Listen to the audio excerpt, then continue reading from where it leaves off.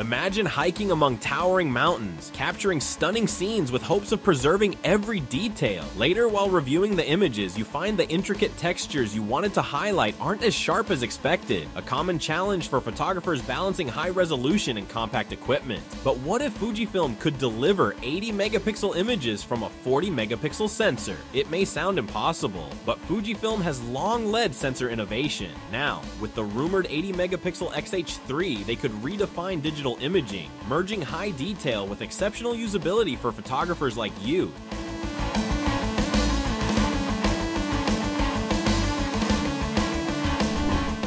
To appreciate where Fujifilm may be heading, it's essential to look at where they are now. Fujifilm's current flagship sensors, like those in the X-H3 and X-T5, feature their unique X-Trans technology. These 40 megapixel sensors are highly regarded not only for their pixel count, but for how they manage detail and color. The X-Trans Color Filter Array, CFA, employs a unique randomized pattern that eliminates the need for an optical low-pass filter. Typically, a low-pass filter is used to reduce moire, the wavy lines or interference patterns you sometimes see in fine details, but can also soften the image. By eliminating the low-pass filter, Fujifilm's X-Trans sensors offer greater detail and exceptional color accuracy.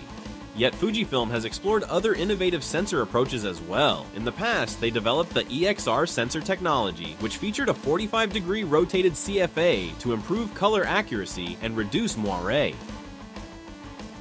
Although EXR technology isn't used in today's X-series cameras, the underlying principles could be central to achieving the rumored 80 megapixel resolution in the X-H3.4 megapixel sensor produce 80 megapixel images. To achieve an 80 megapixel resolution from a 40 megapixel sensor, Fujifilm might use a technique known as interpolation. Interpolation is a process that increases image resolution by estimating new pixel values based on existing ones. However, in this rumored X-H3, it would go beyond simple upscaling. Advanced algorithms would likely leverage the unique properties of Fujifilm's sensor designs to create additional convincing pixels, making the resolution of an 80 megapixel sensor possible without the typical drawbacks. Remember the EXR technology and its 45-degree rotated CFA. This rotated array could be a critical factor in making this 80 megapixel output achievable. When a color filter array is rotated by 45 degrees, it changes how details are captured, reducing aliasing and moire artifacts that tend to appear in high-resolution imagery.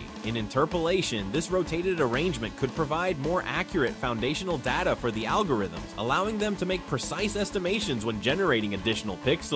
Think of it as giving the camera's processor a better blueprint for filling in details when interpolating. This concept is far from theoretical. Fujifilm has a history of using rotated arrays in their Super CCD sensors, popular in the early 2000s, which produced images with higher resolution than their actual pixel count would suggest. By combining a rotated CFA design with modern sensor advancements and sophisticated image processing, Fujifilm could create an impressive 80 megapixel experience from a 40 megapixel sensor, optimizing performance in low light conditions.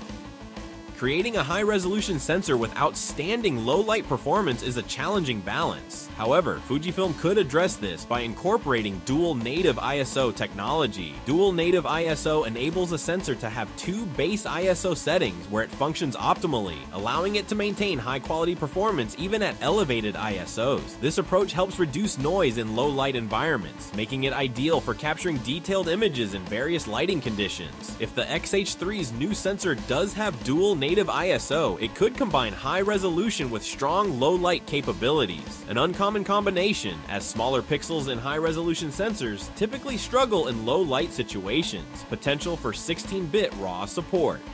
Another exciting possibility for the X-H3 sensor is 16-bit RAW support. Most current cameras capture 14-bit RAW files. While 2 extra bits may not seem like a lot, they represent a significant increase in the data captured. More bits provide smoother tonal transitions and enhanced flexibility in post-processing. This could mean photographers have more creative control, from refining subtle tones to correcting color shifts or boosting shadow details. Blurring the lines between APS-C and medium format and 80 megapixel APS-C sensor would put the X-H3 in a unique position, bridging the gap between APS-C cameras and medium format systems. To illustrate this, let's compare it to Fujifilm's GFX series, specifically the GFX 100S, a medium format camera with a 102 megapixel sensor. The GFX 100S is renowned for its excellent detail, tonal range, and dynamic depth, but also has the size and price tag typical of medium format systems. If the X-H3 could offer 80 megapixel resolution, it would push the APS-C sensor format to deliver near medium format quality in a more portable, accessible, and affordable body. Although medium format will still have an edge in overall image quality and depth of field control, an 80 megapixel X-H3 would be a compelling alternative for many photographers.